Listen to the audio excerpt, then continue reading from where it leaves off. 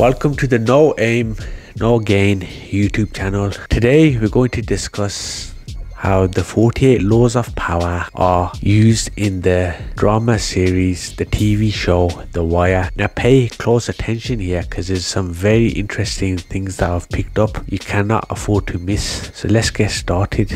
Wire is a highly praised TV show that looks at how different institutions and people interact in Baltimore, Maryland. It covers many parts of the city like the drug trade, the police, schools, politics and the media. The characters often use tactics and strategy similar to those in Robert Greene's book, The 48 Laws of Power. Here are some examples. Law number 1, never outshine the master.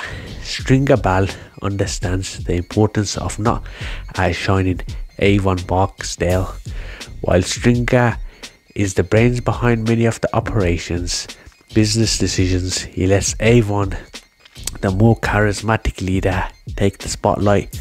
This maintains the power dynamics within the organization. Law number 3, conceal your intentions. Omar Little consistently conceals his intentions, especially when planning the heist against drug dealers. He uses misdirection and secrecy to execute his plans successfully. Law number 6, court attention at all costs. Tommy Garcetti leverages media and public appearance to gain attention and advance his political career. He understands the importance of visibility and uses it to position himself as a reformer and a man of the people. Law number 15, crush your enemies totally. Stanfield embodies this law in his ruthless approach to dealing with rivals.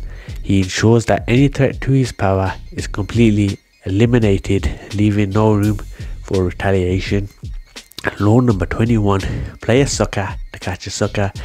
Jimmy McNulty uses this strategy when dealing with suspects and colleagues. He often pretends to be less competent or knowledgeable to lure others into underestimating him, thereby gaining the upper hand. Law number 27, play on people's needs to believe to create a cult-like following. Brother Mazoon maintains an almost mythic status amongst those in the drug trade.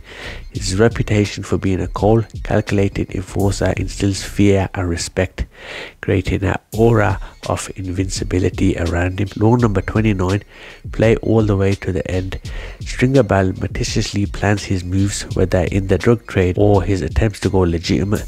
His strategic thinking and foresight are evident in his efforts to invest in real estate and establish real estate and legitimate business ventures. Law number 33, discover each man's thumbscrew. Monk Moreland and Lester Freeman are adept at finding the weaknesses in suspects and using their vulnerabilities to extract confessions of or cooperation.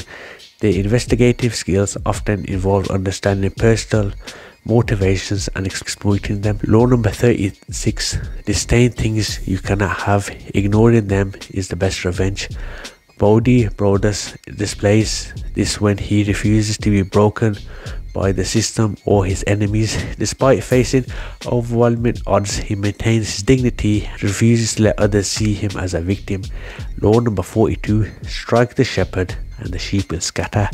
Omar Little effectively uses this law when targeting key figures in the drug organizations. By taking out high-ranking members, he creates chaos and weakens the overall structures of his enemy. Law number 48, assume formlessness. Stanfield and his crew adapt quickly to changing circumstances. They constantly shift their strategies and operations to stay ahead of the law and rival gangs, demonstrating a fluid approach to maintaining power. Summary: the TV show The Wire is full of characters and situations that show the 48 laws of power in action. It realistically depicts how power works in different organizations and among people trying to gain control and survive. The characters, choices and behaviors illustrate these power principles, making the show a deep exploration of power and its complexities. So let me know what your thoughts are, guys, in the comments below. And if you like this video today, I'd really appreciate it if you like, comment, share and subscribe. to our YouTube channel, and I'll see you in the next one.